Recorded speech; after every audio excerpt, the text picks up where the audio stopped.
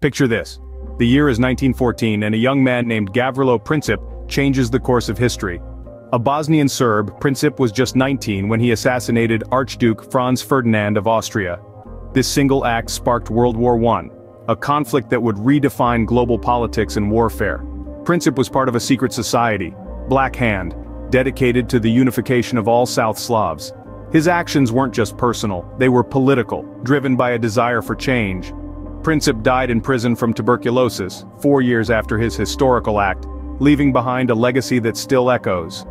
A simple man with a profound impact, Gavrilo Princip, a name forever etched in history.